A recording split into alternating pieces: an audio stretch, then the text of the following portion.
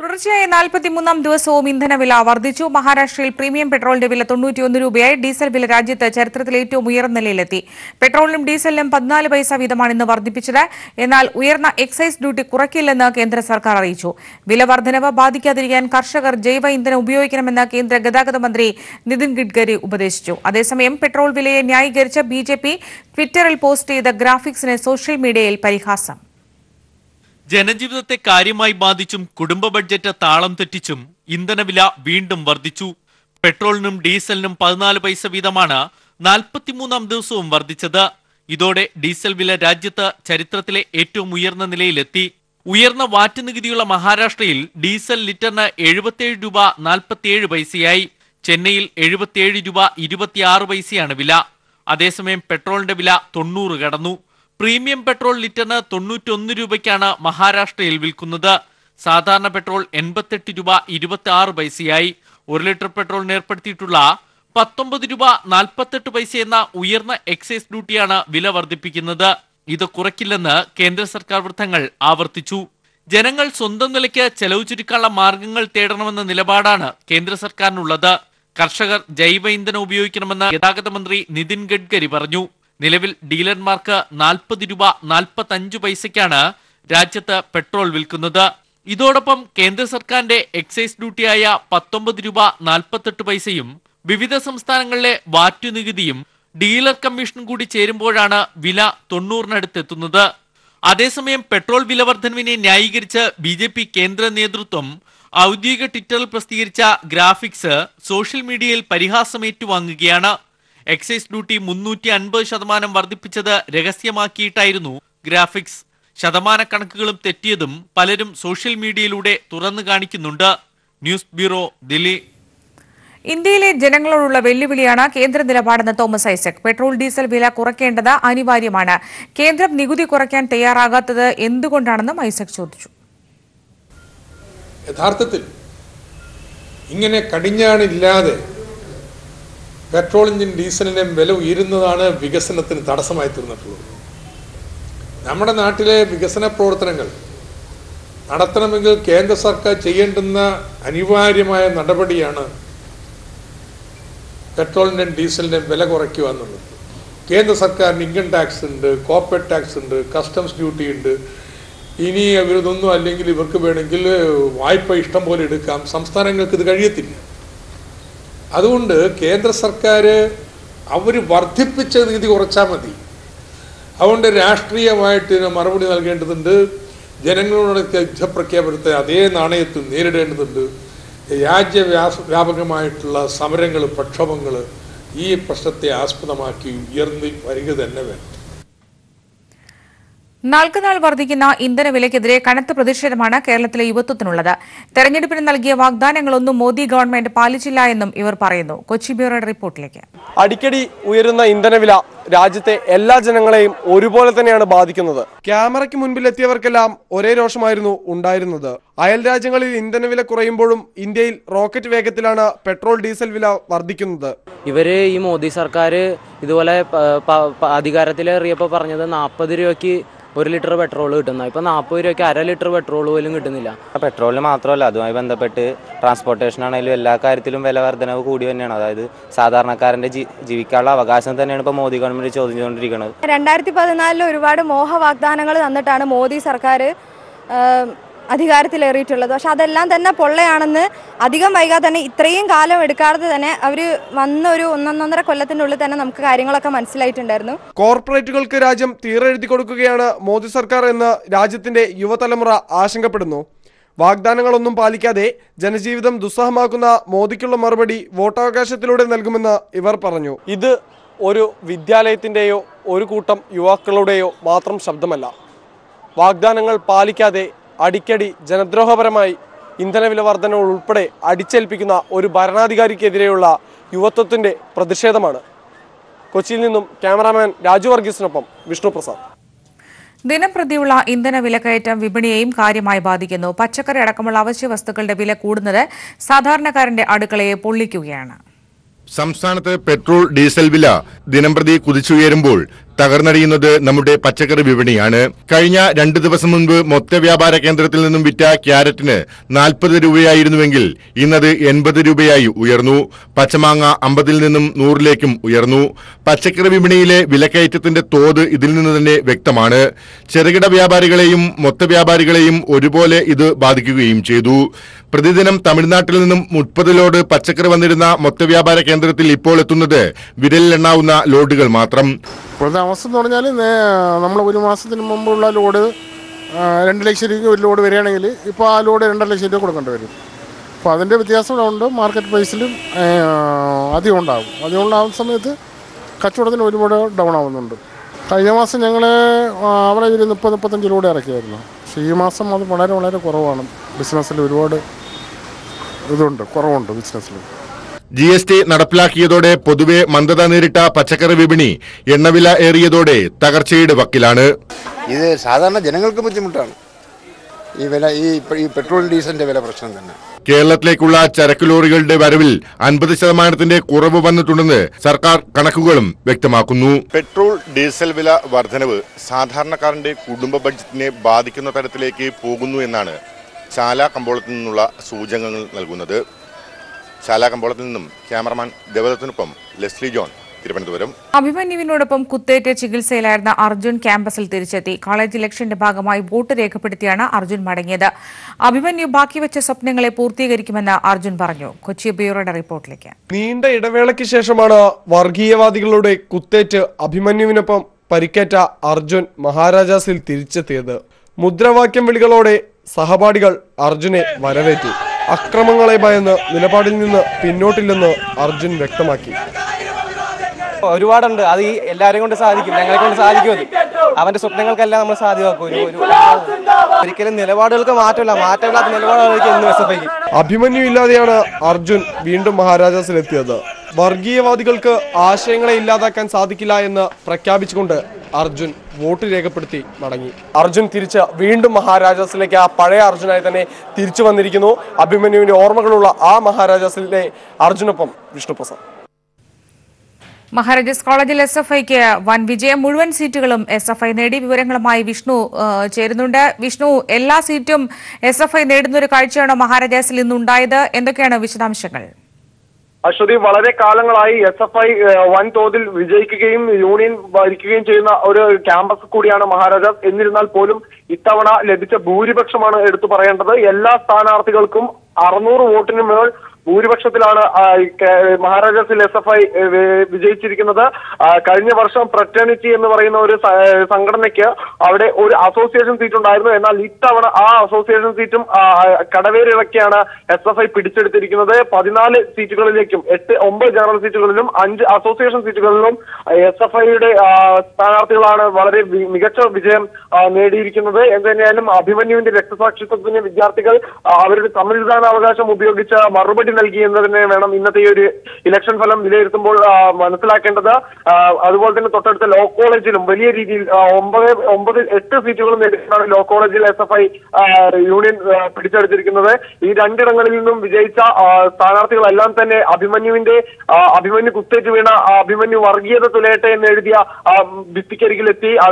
അവിടെ നിന്നും അഭിമന്യുവിന് അഭിവാദനങ്ങൾ അർപ്പിച്ചുകൊണ്ടാണ് അവർ അവരുടെ ആഘോഷ പരിപാടികളിലേക്ക് കടന്നത്.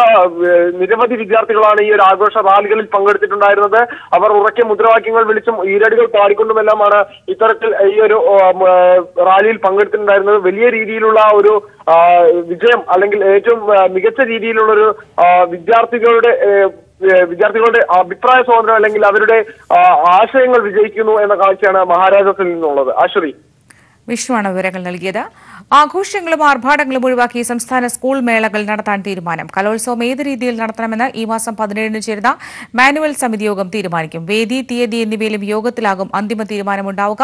കുട്ടികളുടെ കഴിവുകൾ മികച്ച രീതിയിൽ തന്നെ അവതരിപ്പിക്കാനുള്ള നടപടികൾ സർക്കാർ സ്വീകരിക്കുമെന്ന് വിദ്യാഭ്യാസ മന്ത്രി C. രവീന്ദ്രനാഥ് വ്യക്തമാക്കി.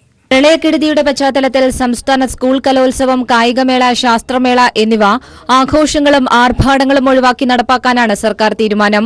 എന്നാൽ ഏതൊക്കെ രീതിയിലുള്ള മാറ്റങ്ങൾ വരുത്തിയാണ് കലോത്സവം നടത്തേണ്ടത് എന്നത് ഈ മാസം 17-ന് ചേരുന്ന കലോത്സവ മാനുവൽ സമിതി യോഗമാകും തീരുമാനിക്കുകയെന്ന് വിദ്യാഭ്യാസ മന്ത്രി C. രവീന്ദ്രനാഥ് പറഞ്ഞു.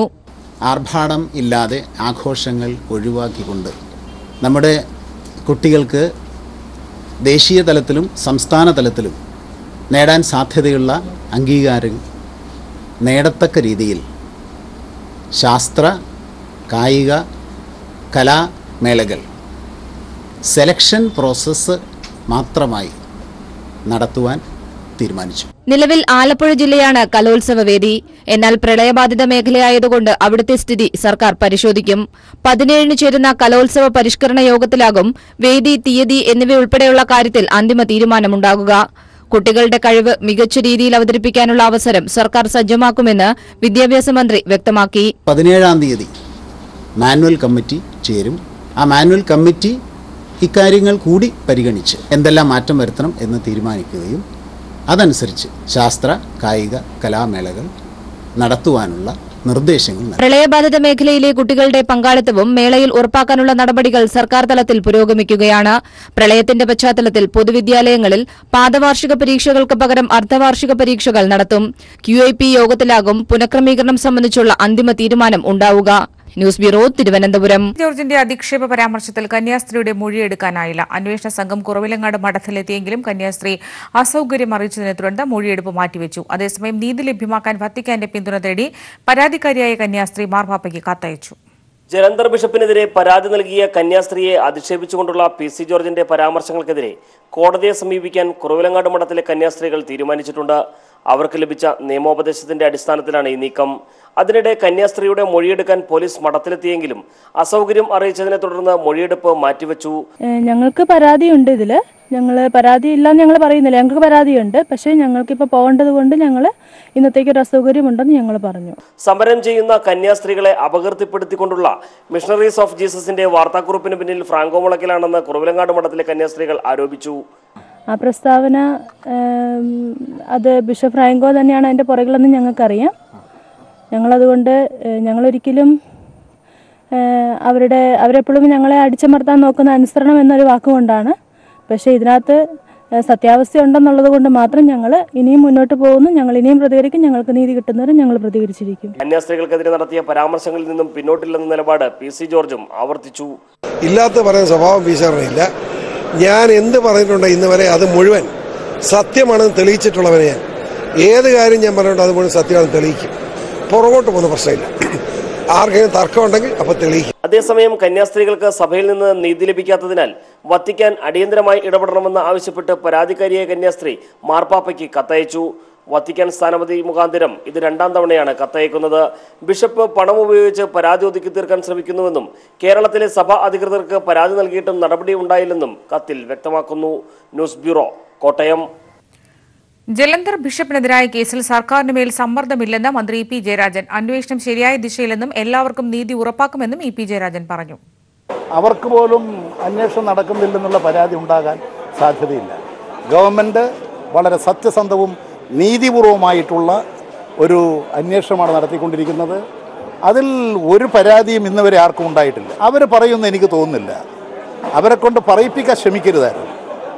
അവർക്ക് ഈ കാര്യങ്ങളെക്കുറിച്ചൊക്കെ നല്ല നിശ്ചയമുണ്ട്. ഗവൺമെൻറ് നടത്തിക്കൊണ്ടിരിക്കുന്ന എല്ലാ പ്രവർത്തനങ്ങളും വളരെ മെച്ചപ്പെട്ട നിലയിലാണെന്നുള്ള അഭിപ്രായമാണ് എല്ലാവർക്കും ഉള്ളത്. അവരോട് ഗവൺമെൻറ് ചെയ്യുന്ന കാര്യങ്ങൾ അവർ മനസ്സിലാക്കിക്കൊണ്ടിരിക്കുകയാണ്. ആ നിലയിൽ എന്ത് ചെയ്യണമെന്നുള്ളത് അവർ തീരുമാനിക്കട്ടെ. ഇത് സംബന്ധിച്ചിട്ടുള്ള അന്വേഷണം വളരെ ശരിയായ നിലയിൽ, വളരെ ശക്തമായ നിലയിലാണ് നടത്തിക്കൊണ്ടിരിക്കുന്നത്. ഒരു കുറ്റവാളിയെയും ഗവൺമെൻറ് രക്ഷപ്പെടുന്ന പ്രശ്നമേ ഇല്ല. എല്ലാ അന്വേഷണവും നീതിപൂർവമായിരിക്കും. കന്യാസ്ത്രീക്കെതിരായ PC ജോർജ് MLAയുടെ ആക്ഷേപം പൊതുപ്രവർത്തകന് നിരക്കുന്നതല്ല എന്ന് CPI സംസ്ഥാന സെക്രട്ടറി കാനം രാജേന്ദ്രൻ. കന്യാസ്ത്രീയുടെ പരാതിയിൽ പോലീസ് അന്വേഷണം നടക്കട്ടെയെന്നും അന്വേഷണത്തിൽ പരാതിയില്ലെന്ന് സഹോദരൻ തന്നെ അറിയിച്ചുവെന്നും കാനം വ്യക്തമാക്കി. തിരുവനന്തപുരം പ്രസ് ക്ലബിന്റെ മുഖാമുഖം പരിപാടിയിൽ സംസാരിക്കുകയായിരുന്നു അദ്ദേഹം. അതൊരു പൊതുപ്രവർത്തകന്റെ ഭാഗത്തു നിന്നുണ്ടാകാൻ പാടില്ലാത്ത ഒരു പ്രസ്താവനയാണ് എന്നാണ് എൻ്റെ അഭിപ്രായം. പോലീസ് കേസെടുത്തിട്ടുണ്ട്. അതിനെക്കുറിച്ച് അന്വേഷണം നടത്തുകയാണ്. ഇന്നലെ ആ കന്യാസ്ത്രീയുടെ സഹോദരൻ എന്നെ വന്ന് കണ്ടിരുന്നു. അദ്ദേഹം എന്നോട് ആദ്യം പറഞ്ഞത് പോലീസിൻ്റെ അന്വേഷണത്തിൽ ഞങ്ങൾക്ക് പരിപൂർണ സംതൃപ്തിയുണ്ട് എന്നാണ്. അപ്പോൾ പോലീസ് ആ അന്വേഷണം ഫലപ്രദമായി നടത്തും എന്നാണ് എൻ്റെ പ്രതീക്ഷ. ഉമ്മൻചാണ്ടിയെ തള്ളിപ്പറഞ്ഞ എം ഹസൻ. കോൺഗ്രസിന്റെ ഔദ്യോഗിക നിലപാടാണ് താൻ പറയുന്നതെന്നും കന്യാസ്ത്രീകളുടെ സമരത്തിന് ധാർമ്മിക പിന്തുണ കോൺഗ്രസ് നൽകുമെന്നും എം ഹസൻ പറഞ്ഞു. 14-ന് സമരപന്തൽ സന്ദർശിക്കുമെന്നും എം ഹസൻ കോഴിക്കോട്ട് പറഞ്ഞു.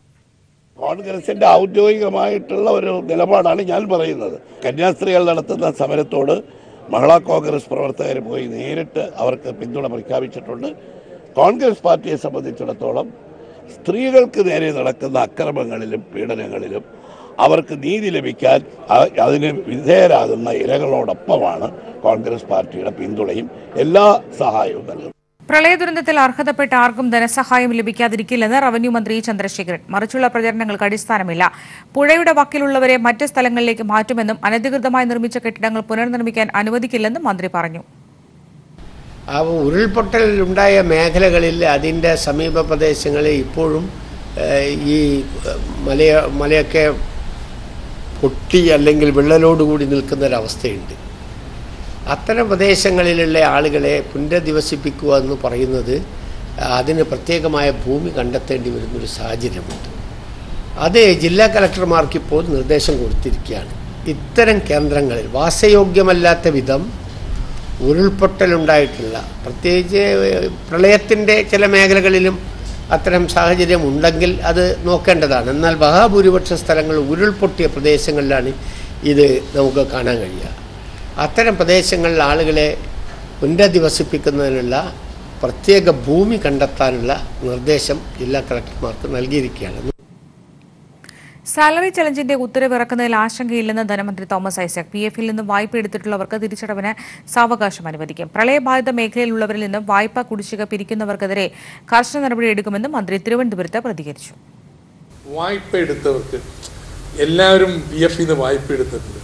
ആ വായ്പ കൂടി ചേരുമ്പോഴത്തേനും തിരിച്ചടവ് വലിയതായി തീരും എന്നൊരു ആക്ഷേപം വന്നിരുന്നു അന്നത്തെ ചർച്ചയിൽ. അപ്പോൾ അത് എത്രമാത്രം വരും ആളുകൾ എന്നൊക്കെ ഒന്ന് പരിശോധിക്കായിരുന്നു. അതിൻ്റെ അടിസ്ഥാനത്തിൽ ഇപ്പോൾ ഇറക്കാൻ പോകുന്ന ഉത്തരവിൽ അതിനുള്ള സാവകാശം കൊടുക്കും. ഇത് കഴിഞ്ഞിട്ട് മറ്റേൻ്റെ തിരിച്ചടവ് വന്നേച്ചാൽ. പക്ഷേ അത് ഞങ്ങളില്ല എന്ന് പറയണം. അവരെ ഒഴിവാക്കുകയും ചെയ്യും. വേണ്ടാത്ത വേവലാതികളാണ്. ഇത് ശക്തമായിട്ട് നേരിടും. ഒന്ന് മൊറട്ടോറിയം ഇവർക്കും ബാധകമാണ്. ഈ പ്രളയക്കെടുതിയൊക്കെ തീരുന്നവരെ ഒരുവിധ പിരിവുകളും ഇങ്ങനെയുള്ളത് പ്രളയ മേഖല അനുവദനീയമല്ല. ജപ്തി നോട്ടീസ് ബാങ്കേഴ്സ് കമ്മിറ്റി വീണ്ടും വിളിച്ചു ചേർത്ത് ചർച്ച ചെയ്യും.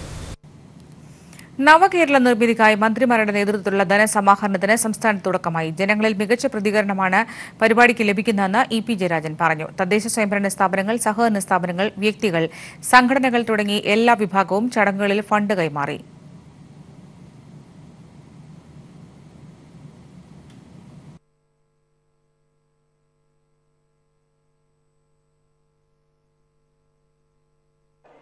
കേരളത്തിന്റെ പുനർനിർമ്മിതിക്കായി മന്ത്രിമാരുടെ നേതൃത്വത്തിൽ നടക്കുന്ന വിഭവ സമാഹരണത്തിന് ജനങ്ങളുടെ ഭാഗത്തു നിന്നും ആവേശകരമായ പിന്തുണയാണ് ലഭിച്ചുകൊണ്ടിരിക്കുന്നത്. എല്ലാ ജില്ലകളിലും 15-ാം തീയതി വരെയാണ് മന്ത്രിമാരുടെ നേതൃത്വത്തിൽ ഇത്തരത്തിലുള്ള വിഭവ സമാഹരണങ്ങൾ നടന്നുകൊണ്ടിരിക്കുന്നത്.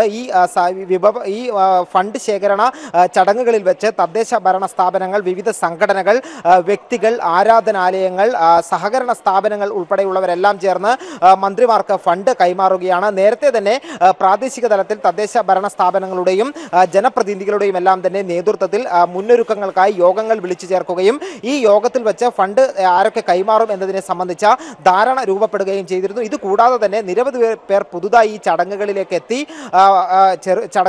എത്തി മന്ത്രിമാർക്ക് ഫണ്ട് കൈമാറി. മന്ത്രി EP ജയരാജൻ കണ്ണൂർ ജില്ലയിലെ ചെറുകുന്ന് സ്കൂളിലാണ് ഫണ്ട് ശേഖരണത്തിന് നേതൃത്വം നൽകിക്കൊണ്ട് തുടക്കം കുറിച്ചത്. ആദ്യ ചടങ്ങിൽ വെച്ച് തന്നെ 1,10,00,000 രൂപയാണ് ഈ ചടങ്ങിൽ വെച്ച് മന്ത്രി EP ജയരാജൻ സ്വീകരിച്ചത്. ജനങ്ങളുടെ ഭാഗത്തു നിന്നും മികച്ച പ്രതികരണമാണ് ഈ ധനസമാഹരണവുമായി ബന്ധപ്പെട്ട് ഉണ്ടാകുന്നതെന്ന് മന്ത്രി EP ജയരാജൻ വ്യക്തമാക്കി.